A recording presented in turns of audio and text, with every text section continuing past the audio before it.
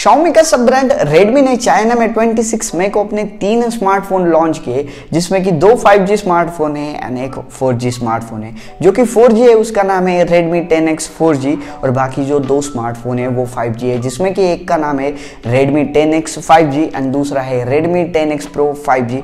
ऐसे 3 smartphone launch किए हैं। दोस्तों कह रहे हैं कि ये स्मार्टफोन हमें इंडिया में भी बहुत जल्दी देखने को मिलने वाले हैं और मोस्ट इंपॉर्टेंट ये स्मार्टफोन जो है वो इंडिया में हमें किसी और नाम से देखने को मिलेंगे। जी हाँ दोस्तों, इसमें से एक स्मार्टफोन का नाम होगा Redmi Note 10 Pro एंड दूसरा होगा इंडिया का मोस्ट वेटेड पोको का F2। इन दोनों नाम से ये स्मार्टफोन हमें इंडिया में देखने को मिलेंगे। बट मोस्ट इंपॉर्टेंट बात ये नहीं है कि ये स्मार्टफोन किस नाम से आएंगे, इंपॉर्टेंट बात है कि ये स्मार्टफोन में किस प्राइस रेंज में इंडिया में देखने को मिलेंगे, कौन कौन से बेहतरीन स्पेक्स के साथ ये स्मार्टफोन आते हैं एंड ये स्मार्टफोन हमें इंडिया में कब तक देखने को मिलेंगे। क्योंकि दोस्तों ये जो स्मार्टफोन है 5G वेरिएंट वाले, इनमें आपको डुअल 5G का सपोर्ट देखने को मिलता है एंड ये बनते हैं वर्ल्ड के सबसे चीपेस्ट डुअल 5G वाले स्मार्टफोन एंड इसी के साथ दोनों जो स्मार्टफोन है वो एक गेमिंग सेंट्रिक स्मार्टफोन है। तो इसकी वजह से ये स्मार्टफोन जो है वो काफी कमाल के होने वाले हैं। तो क्या इन स्मार्टफोन का इंतजार हमें इंडिया में करना चाहिए या फिर नहीं, क्योंकि ये स्मार्टफोन हमें देखने को मिलते हैं 17,000 से। जी हाँ दोस्तों, Redmi 10X जो 5G वेरिएंट है वो हमें सिर्फ देखने को मिलता है 17,000 में एंड जो प्रो वर्जन है वो हमें देखने को मिलता है 23,000 में। तो चलिए जानते हैं क्या क्या देखने को मिलता है हमें इस Redmi के 10X सीरीज में या फिर कहे पोको F2 सीरीज में। नमस्कार दोस्तों, मेरा नाम है नकुल। अगर आपको वीडियो पसंद आती है तो प्लीज इस वीडियो को लाइक जरूर कीजिएगा। साथ ही साथ आप ऐसे इंटरेस्ट रखते हो टेक्नोलॉजी के बारे में जानने के लिए तो हमारे इस वेक्टर टेक चैनल को सब्सक्राइब करना ना भूले, साथ ही साथ उस बेल आइकन को भी दबाना ना भूले। तो चलिए शुरू करते हैं। ये जो तीनों स्मार्टफोन है इनमें से जो 2 स्मार्टफोन है 5G वाले, वो दोनों स्मार्टफोन हमें कंफर्मली इंडिया में देखने को मिलेंगे एंड साथ ही साथ ये जो दोनों 5G स्मार्टफोन है वो ऑलमोस्ट सेम ही है। सिर्फ 2-3 चीजें छोड़ी जाए तो बाकी सभी तरीके के सेम स्पेक्स आपको दोनों स्मार्टफोन में देखने को मिलते हैं। तो चलिए सबसे पहले बात करते हैं इन दोनों स्मार्टफोन की लुक की एंड बिल्ड क्वालिटी की। तो दोनों स्मार्टफोन दिखने में होंगे बिल्कुल Redmi Note 9 Pro की तरह। जी हाँ दोस्तों, उसी तरीके की आपको ग्लास की बॉडी देखने को मिलेगी। फ्रंट एंड बैक साइड की तरफ से आपको कॉर्निंग गोरिल्ला ग्लास 5 का प्रोटेक्शन देखने को मिलेगा। मिडल में क्वाड कैमरा का सेटअप आपको Redmi 10X Pro में देखने को मिलेगा, तो ट्रिपल कैमरा का सेटअप आपको Redmi 10X में देखने को मिलेगा। बट यहाँ पे दोनों स्मार्टफोन की डिजाइन एंड बिल्ड क्वालिटी है वो काफी प्रीमियम है। दिखने में तो प्रीमियम है ही बट बिल्ड क्वालिटी भी काफी प्रीमियम देखने को मिलती है। साइज की यहाँ पे बात करें तो दोनों स्मार्टफोन हमें काफी लार्ज साइज में देखने को मिलते हैं। डिक्टो 6.57 इंच का full HD plus super AMOLED display हमें देखने को मिलता है, जिसमें आपको HDR10 का भी सपोर्ट देखने को मिलता है।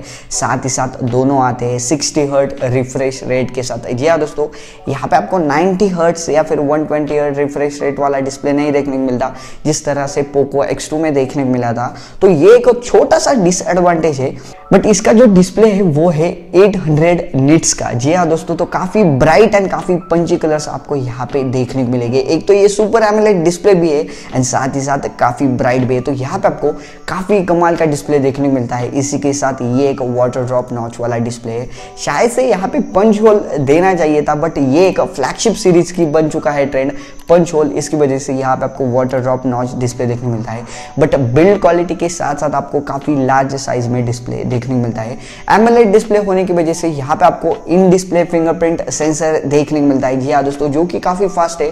ऑप्टिकल फिंगरप्रिंट सेंसर के साथ साथ आपको फेस अनलॉकिंग का भी फीचर दोनों स्मार्टफोन में देखने को मिलता है। तो आप सोच सकते हैं 17,000 में आपको एक तो डुअल 5G स्मार्टफोन देखने को मिलता है, साथ ही साथ एमोलेड डिस्प्ले देखने को मिलता है। तो काफी कमाल का यहाँ पे इसका डिस्प्ले। परफॉर्मेंस की यहाँ पे बात करें तो इस स्मार्टफोन में आपका गेमिंग का एक्सपीरियंस काफी टॉप नॉच का होगा, क्योंकि यहाँ पे आपको फर्स्ट टाइम देखने को मिलता है मीडियाटेक का डायमेंसिटी 820 वाला प्रोसेसर। जी हाँ दोस्तों, ये प्रोसेसर बेहतरीन है क्वालकॉम स्नैपड्रैगन 765G से। जी हाँ दोस्तों, उससे भी बेहतरीन गेमिंग का एक्सपीरियंस आपको ये प्रोसेसर देता है। नजर डाले इसके एंटूटू स्कोर पे तो इसका स्कोर मोर देन 4 लाख है। तो यहाँ पे आपको बेहतरीन क्वालकॉम के प्रोसेसर से एक्सपीरियंस देखने को मिलेगा।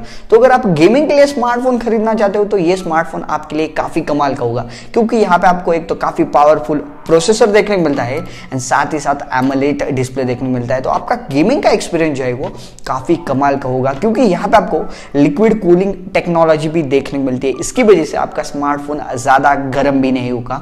एंड गेमिंग के लिए और एक फैक्टर मैटर करता है जो कि इसकी बैटरी लाइफ। तो यहाँ पे आपको काफ़ी कमाल की बैटरी लाइफ भी जो है वो देखने को मिलती है। 4500 mAh की बैटरी आपको दोनों स्मार्टफोन में देखने को मिलती है। सिर्फ यहाँ पे जो है वो चार्जिंग स्लॉट में आपको डिफरेंस देखने को मिलता है।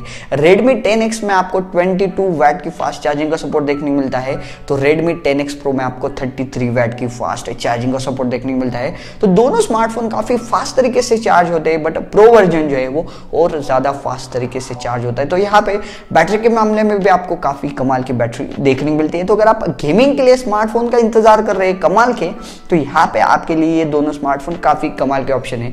स्पेशली जो Redmi 10x 5G वेरिएंट है वो तो मेरे हिसाब से काफ़ी कमाल का है। कम प्राइस रेंज में आपको काफ़ी कमाल का परफॉर्मेंस देने वाला है। इन दोनों स्मार्टफोन में जो हमें डिफरेंस देखने को मिलता है वो देखने को मिलता है इन दोनों स्मार्टफोन के कैमराज में। सेल्फी की यहाँ पे बात करें तो आपको Redmi 10x में देखने को मिलती है 16 मेगापिक्सल की वाटर ड्रॉप नॉच में सेल्फी।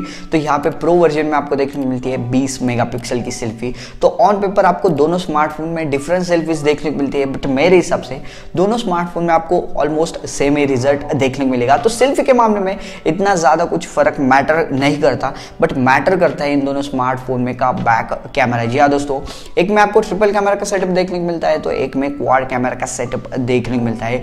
बट दोनों स्मार्टफोन के जो फर्स्ट दो लेंसेस है वो ऑलमोस्ट सेम ही है।